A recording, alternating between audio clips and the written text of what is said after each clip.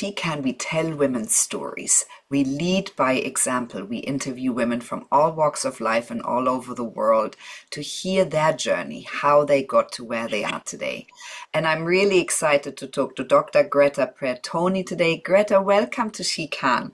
You're the Thank you. CEO and co-founder of Mynerva. You're a neuroengineer. You did your PhD at the ETH in Zurich. You're also on the board of management directors at Preatoni Real Estate. You're a Forbes 30 under 30. You're a woman of the future, ESG, and you have a passion and have dedicated your life at the forefront of research, applying cutting-edge research to real-world problems. So you develop and produce groundbreaking devices for the treatment of diabetic neuropathy, a chronic and debilitating condition that affects millions of people. It obviously improves their quality of life. Tell us a little bit more about your journey and how you got to this place where you're really pushing research and you're at the forefront of neuroengineering, changing people's lives. Absolutely, with pleasure. Well, first of all, thank you very much for inviting me. It's an honor to be here and to be able to share my story. My story started back in 2019. I moved here in Zurich to do a PhD in neuroengineering, as you correctly said. And I did this because at the time I wanted to expand my knowledge about the research part and really focus the roots of my entrepreneurial passion into science. So at that time, a PhD seemed like the most obvious way to go. And I'm very happy I chose that path because it brought me to where I'm here today. And the journey was a lot of ups and downs, but mostly ups. Developing the device, having the idea, fine-tuning the idea, really understanding the patient needs, and developing this device, which I'm sure we're going to have the opportunity to talk about a bit more later, but that is able to use artificial intelligence and neurostimulation to artificially restore the sense of touch and decrease pain in patients suffering from diabetic neuropathy. I really loved the journey, but I must say that I came from a very entrepreneurial and business-oriented family, which I think is where I got the roots and the passion for the entrepreneurial part that's within me. But I never really wanted to pursue the entrepreneurial path in the real estate field, which is where actually my family is focused on. Because since I was a little kid, I was super interested about the science and specifically about the brain and how our senses work. And so growing up, I've decided to combine these things together, my passion for science together with my entrepreneurial passion. Greta, which is so inspiring and impressive. So tell us more about this device and where you're at in the development journey. So today we're not on the market yet, but we do have fully functional prototypes which have been tested in clinical trials, showing the fantastic outcomes. And the idea is that we need to still get the certification to be able to sell this device because it's a medical device. And usually for medical devices, the path is a little bit longer and a little bit more expensive. That's okay because it means we're doing things in a rigorous way. And this is exactly what we want to provide to our future clients, something that's scientifically based, safe, and effective. So our path sees the pursuit of the certification next year and the penetration of the US market after that, and then the expansion into Europe. The device basically looks like a sock. So we call it a smart sock. You basically use it instead of your everyday life socks. But what we have integrated within this sock are pressure sensors under the sock that are able to capture the pressure-related information while the patient is walking. And this information gets into a control unit that is placed on the calf. And this information through artificial intelligence gets translated into stimulation parameters that are delivered non-invasively through electrode printed inside of the sock. The benefits of the device are twofold. On one side, it can artificially restore the sense of touch, which means improve how the patient is walking, improving balance and preventing falls. And on the other side, decreasing chronic pain. Greta, so tell us more about your main motivator.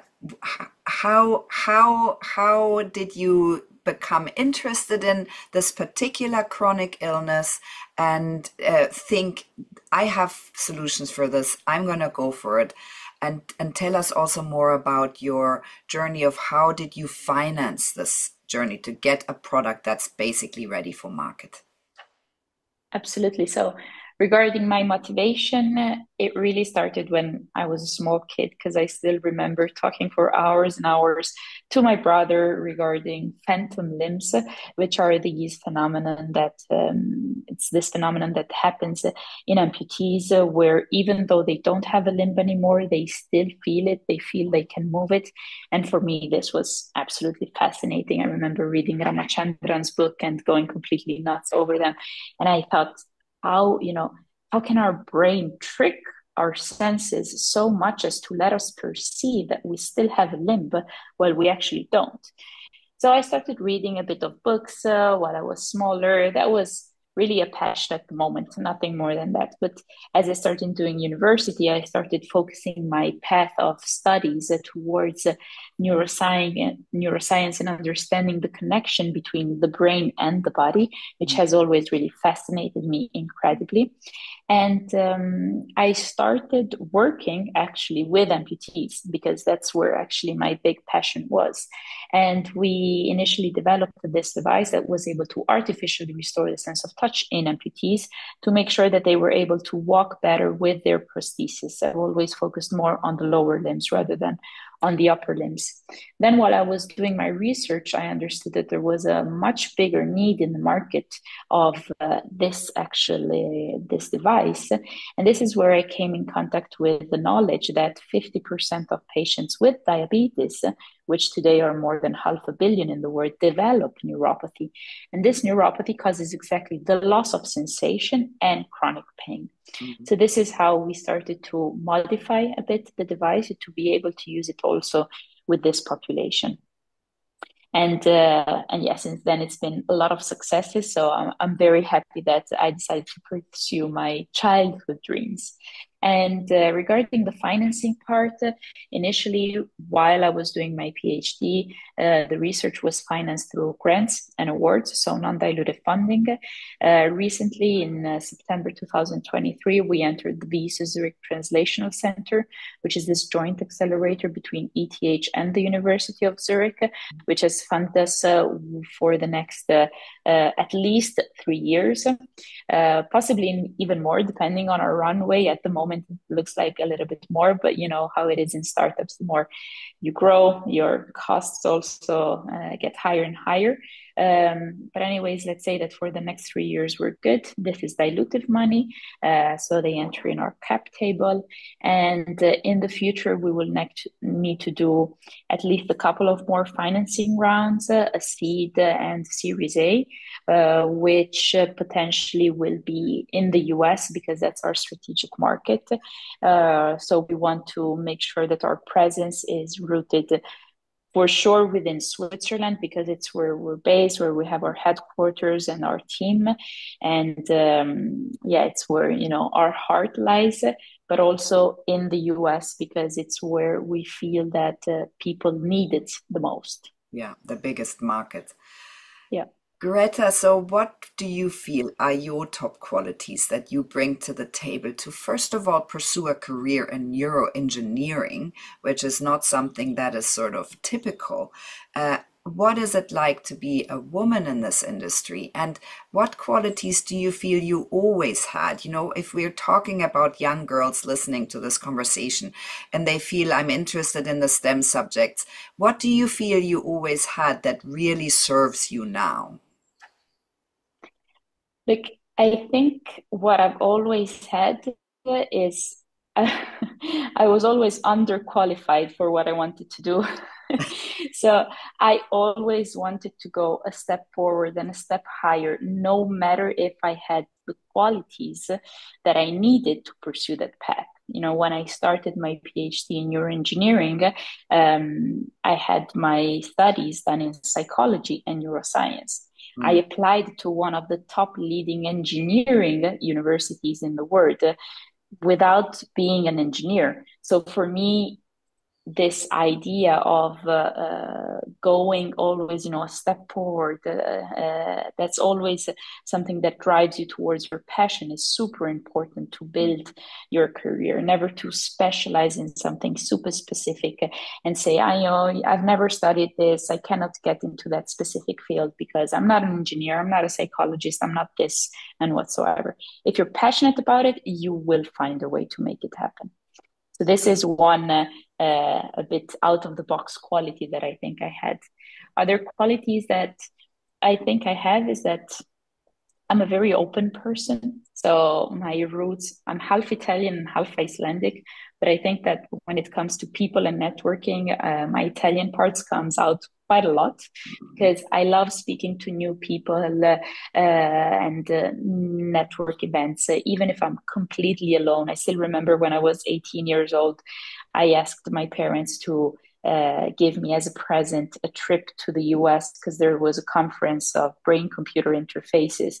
And I went there completely alone with no affiliations because I want to explore the world. And I think curiosity is at the roots of growing yourself as a person, because to decide also what you want to do in your life, you can't just base this on textbooks or other experiences. You need to feel it, you know, on your skin and decide if this is something that really works for you or not. So being open, being curious, you know, at the risk of sometimes looking silly or making, you know, questions that maybe sometimes are completely out of the blue. I don't mind. I prefer that, you know, I prefer to pursue what I think is right for me and not care too much about what other people think. Which takes us to the next question. Give us some top tips for women of all ages, but particularly young women that feel I have a theory, I'm onto something, I feel I need to jump and start this, whatever it may be.